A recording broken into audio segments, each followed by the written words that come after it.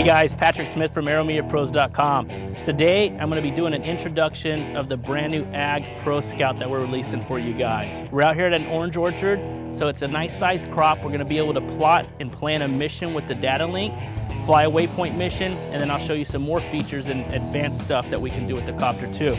So let's go ahead and dive in and I'll show you what's all included. As you'll see, it comes in the Phantom 2 case. This is already cut out, fits everything in nice and perfectly. Take out the brand new Phantom 2. You'll notice it has a nice wrap on it. It's the Ag Pro Scout. You'll notice Ag Tech Talk on here. Ag Tech Talk is owned by Chad Colby. Be sure to check that website out if you're into the agriculture, because he's always up to speed and he's always going over the latest and greatest stuff and showing a bunch of uses of what he's doing with the copters that we provide for him. So check that out. This is the H3 3D gimbal now. So it's a 3-axis gimbal for the GoPro. We have a 5.8 video transmitter to transmit the video signal from the GoPro down to the included monitor. And then we have a 2.4 data link system. That's what we're going to be able to use with our iPad to do the Waypoint missions, scout the crops, and stuff like that. So although I mentioned that it's the Ag Pro Scout, this also is a very good tool for search and rescue. Fire departments are using them from us now, and we're also got some police departments that are using these.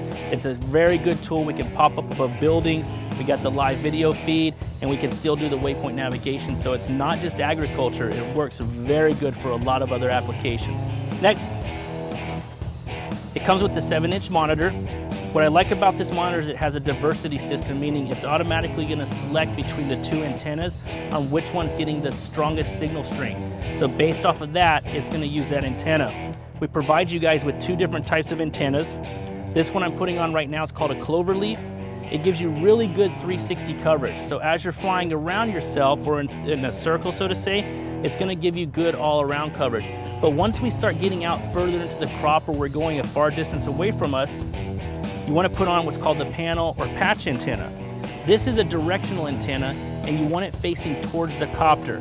What's nice is as you're watching your monitor, if it starts to get staticky, you can turn this towards the copter and you'll see the signal get stronger or weaker. So just simply turn it, bam, point it right at the copter, and you're going to get much further distance with this antenna versus the 360 coverage of the cloverleaf. So we have that there. I brought my iPad and it fits in perfectly into the case. So we'll be using that for the Waypoints in just a second. This is the 2.4 transceiver. So it's going to transmit and receive the information to and from the copter. It's going to communicate to our iPad with the Bluetooth system. So the iPad will communicate to this, and then this will communicate to your copter. You'll want to use a 3 to 6S LiPo to power your 2.4 transceiver. We include a 3-cell Phantom LiPo to power this for you, and we're also going to include a charger for this battery in the kit also. So you have everything that you need. So we'll use this to power that up. This is one of my favorites. It's the Futaba 14SG. We do a custom wrap for you guys, and we label all the switches so you know what does what. If it's not labeled, if all it has is letters, that means that it's not activated, so the switch isn't activated. It's a good rule of thumb to get into the habit of putting all your switches forward and away before you turn the radio on. This will make sure that everything's in the proper position. You can go ahead and turn the radio on and then go from there. 2 main features of the 14SG is that 1, it's going to give you a longer range of communicating to the copter, so you'll be able to fly further and still have communication. The other thing that I really like is it's going to give us the voltage display right here on the radio screen, so you'll always know the voltage of your copter. When this gets down to 11.1 volts, that's when you need to be back home and landing. So you're always going to know when to land, when to come back home. That's an invaluable feature there. All right, guys, so I got everything ready to go. I'm going to plug in the data link system, connect to the iPad, connect the copter to the data link, get everything ready to go, and then we'll start doing some Waypoint missions and showing you that system. First off, go ahead and plug your 3-cell LiPo into your transceiver, the 2.4. Make sure this is powered up because you don't want it to go dead in the middle of a flight. This is going to communicate through the Bluetooth to your iPad, and then from here it'll go to your copter. If you really need to get some far distance, I'll mention that I've done this before, you can put this up on a big pole and use it to get better range. Right now, always have your antenna facing up. I'm just going to place it right here, and then our Bluetooth, that's good to go. That'll communicate to the iPad. Now I'm going to turn the radio on, make sure all switches are forward and away. Radio's on. You notice I mounted the monitor to my transmitter. So this is good. Turn on your monitor. So before I fire the copter, you always want to make sure you have your GoPro installed. Don't forget the little C bracket to hold it in place, and make sure your GoPro is powered on. We'll go ahead and turn this on.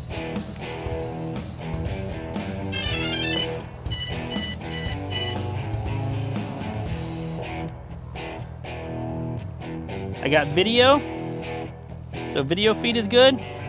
So I got the monitor mounted to the transmitter. You'll notice we have our on-screen display. It's showing me my voltage right now. It's at 12.6. It's showing that it's trying to acquire satellites. So it gives us the information that we need while we're flying. We can always look at this to see the voltage.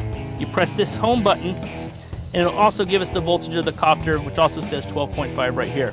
All right, so I'm gonna walk this over. We'll take off from over here. Anytime before we start flying and doing waypoint missions, I always like to do an initial test flight and make sure the copter is operating correctly. So we got satellites, we're good to go. The voltage is good, so we'll go ahead and take off.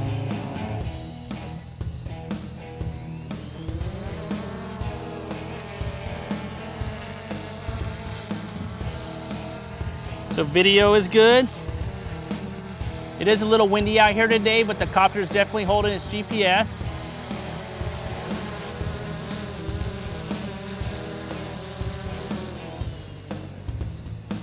All right guys, so we just finished the test flight. We know the copter's operating perfectly. Everything's good to go. So I'm gonna jump right into a nice simple waypoint mission for you. So I'm gonna click the ground station. That's gonna go ahead and pull up where we're at. You click the little crosshairs. This will locate our copter. And you click the crosshairs one more time and click on the little radar, and that locates the iPad. So now we're good to go here. I'm gonna do a multiple waypoint mission. So I'm gonna click you have a single waypoint there. We're gonna click on the multiple waypoints.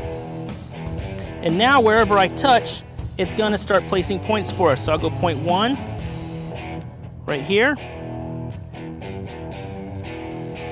I'm gonna go point 2, point 3, point 4, and then number 5, I'll bring right close to home. Now we can click on each individual waypoint and change the height and the speed. So I'll put this at 45. Speed, I'm gonna put to 7. And then here we can do stop turn, a banked turn, which will hit the point and curve it a little bit, or an adaptive turn, which will do a nice sweeping motion. It'll usually cut the corner off, so make sure you don't have anything in the way. I'm gonna do stop and turns on this mission. Hit done.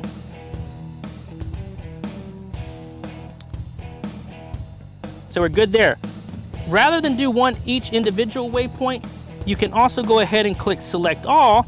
This is what I like to do. And then you edit all those waypoints at the same time. So I'm gonna put it to 45 meters. Speed, I'm gonna put to 7. Heading, you can change it which way you want the copter facing. Hover time at each waypoint, how long we want it to stop and hover if we're doing stop and turns, which I'll do. And I'll do 3 seconds. We're gonna do stop and turn. We're good to go. We hit done, and now we're ready to take off. Before we take off, make sure that your switch is in the GPS mode. All right, so once we have all of our waypoint, height, speed, everything dialed in, we can go ahead and click OK. It's a very important screen because it shows you each of your waypoints, the speed, and the climb rate, altitude that you got it set at. So double check this. If you forgot one, maybe you had one at 7 meters, so it go 45, 45, 7, it'd go down and hit a tree. So make sure that you check all that stuff. We are good to go.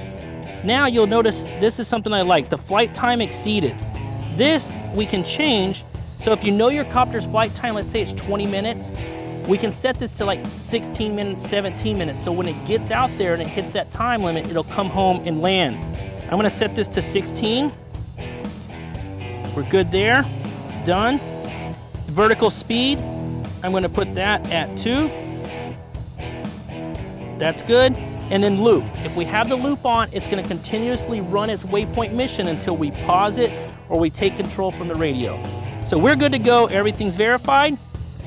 To take off, make sure you have this in the GPS mode and put your throttle stick to half. We're good there. Now we can click the go button and the copter's gonna take off and it'll start its mission.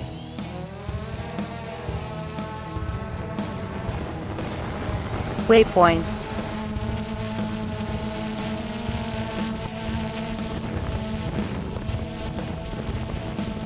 We're gonna do stop and turns. So it's gonna stop there for about 3 seconds. It'll turn and it'll go to its next waypoint. We can also control the camera from the Futaba and we still have power and control of that. Now it's heading off to its second waypoint. Altitude still looks good. Now if for some reason we were flying right now and maybe we didn't account for an uphill and so it was flying closer and closer to the ground, what we could do is pause the mission, simply hit pause. Hovering. This is gonna put it into a hover mode. Now we can switch to single waypoint or double waypoint, or we can simply keep going. Right now I'm gonna keep going and let it finish its mission, so I hit the play, and we're gonna go right back into the waypoint mission. When it gets closer to home, I'm gonna go ahead and pause it, and then regain control, show you how we do that. All right, so let's say I'm in the middle of a flight and maybe I notice the battery's getting low, or I'm about to run into something that I didn't plan for. Simply hit the pause button. This is gonna put the copter into a hover state of exactly where it stopped. Now we have manual control. We're gonna switch to single waypoint mode. I can hit the waypoint on where I want it to come to. So I'll put it right there. Keep my altitude at 54.7. I'm gonna change that to 40. Done. Change the speed to 10 because I want it back fast. Hit done. Now I hit go and the copter's gonna come right back to us.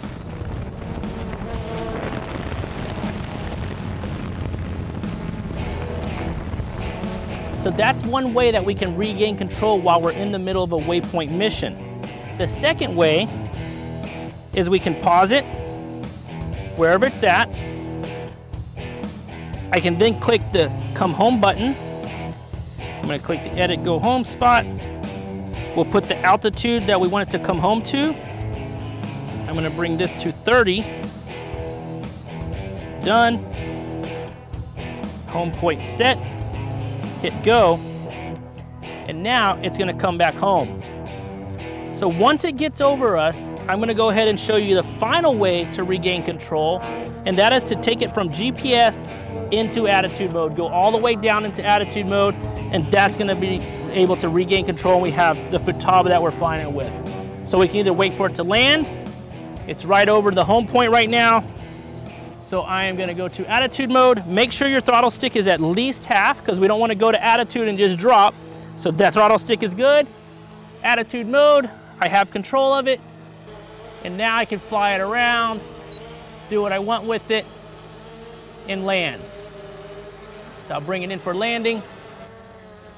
So that right there was a quick introduction, a simple waypoint mission, and a demonstration of the Ag Pro Scout. Keep watching. I'm gonna do another tutorial on that one. We'll go into depth and start getting into some more advanced features and how to do some more advanced waypoint flying and navigation. So thanks for watching, guys. I really hope you like it. If you did, give us a thumbs up, like us on Facebook, and I'll keep putting these out. See you next time.